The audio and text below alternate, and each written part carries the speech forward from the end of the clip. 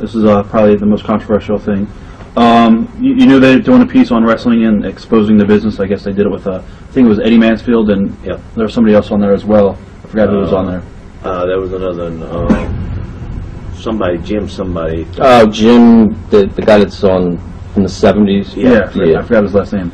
He's on Georgia. He's on every TV talk show. Right.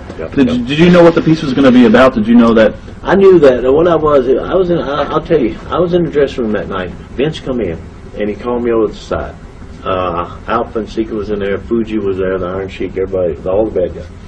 He said, David, we got a guy that's making a joke out of the business. I want you to go out and do an interview with him. I want you to blast him. I want you to stay in character, be Dr. D, and do an interview, but blast him. And he said, just, he'll be over here in a minute, blah, blah, whatever. So all these guys heard him tell me that. So I'm standing there in the hallway, they come get me. He's over there with these camera guys in the hallway, Madison Square Garden. And that's when he starts, you know. He does his interview, and he does it a couple of times. They stop, and they start back, and then they stop back, you know, and then finally he does it, and I ask him, I said, is that all you got? And then that's when he says, hey, I'll ask you a standard question. I think it's fake. At that time, I thought he said, I think you're fake. Which, this is national TV we're talking about. Madison Square Garden going all over the world. I said, my mama slapped me open hand slap. You know, when I hit him, I slapped him. He said I hit him on the ear. No, I didn't hit him on the ear. I've stopped the tape. I slapped him on his face. I call it bitch slapping him. That's what I did. Right. And then he got up and I bitch slapped him again. He takes off running out the arena, and you can see all the guys standing there just, you know, watching it. They know what's going to happen. So Vince comes down the hall like, hey, what's wrong with you, Dave? Excuse me. After all that's over, I go in the dressing room. After my match with Tony Inoki, he come down and said, David, get out of here, go to the Howard Johnson's, and go on, get out of here, you know, in case we have a problem. So that night, he called me at the Howard Johnson. Oh, you're okay. Everything's good. You did a good job. Don't worry about it. Blah, blah, blah, blah, blah.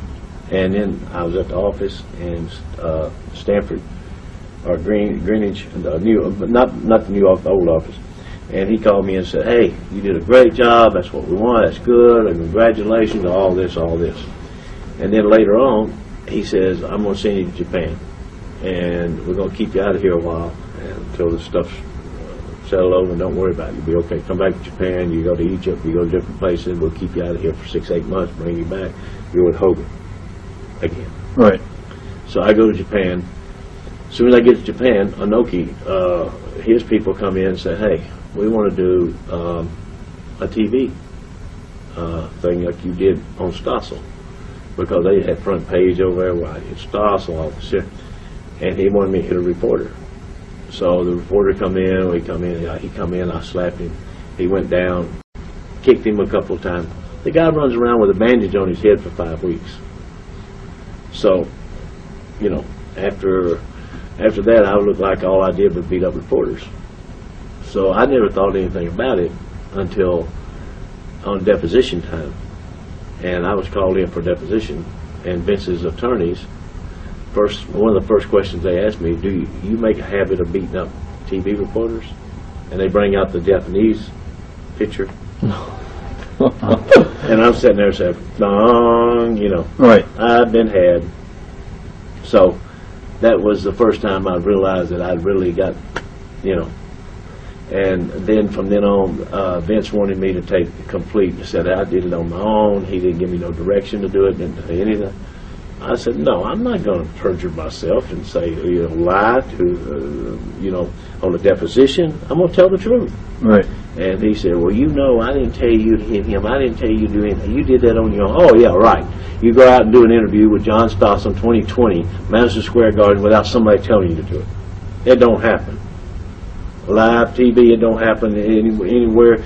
John Stossel on his deposition and Vince McMahon deposition. Vince McMahon says he told John Stossel not to go anywhere to interview no wrestlers anywhere in the building. This is only the deposition now, and I just happen to have a copy of these depositions. I don't have them with me, but I got them. Right. John Stossel on his deposition said that Vince McMahon directed him to me. Also, John Stossel said he interviewed Eddie Mansfield before he come to the, weeks before. Right. And that Eddie Mansfield told him, do not go to David Schultz and talk to him about wrestling being fake. Eddie Mansfield told him, do not go to David Schultz. And he says that on his deposition. So if you've been forewarned not to come talk to me about wrestling being fake, why would you do it? I mean, that don't take it.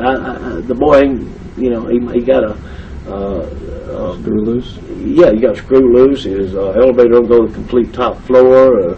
Got a bunch of candles, but they all ain't lit or something. So, and I this offered just a little deposition I read, and evidently Vince was saying one thing and Stossel was saying something else on the deposition, completely different. So you know what? Somebody's a liar. Right. One of them's a liar, or both of them's a liar, and both of them telling lies and whatever, I offered to go back on 2020.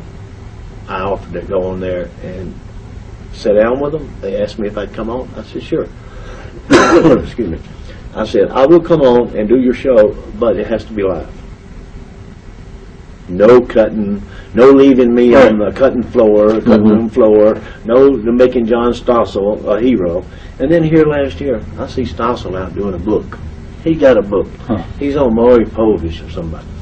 This guy, after 22 years or whatever, journalism, whatever he did, I would be so embarrassed to come out and say, the greatest thing I've ever did was get bitch slapped on national TV. That's the highlight of my career.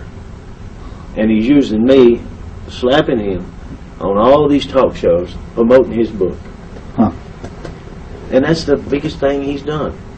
I mean, that is pathetic to go out and tell audience that, hey, I got bitch slapped on national TV.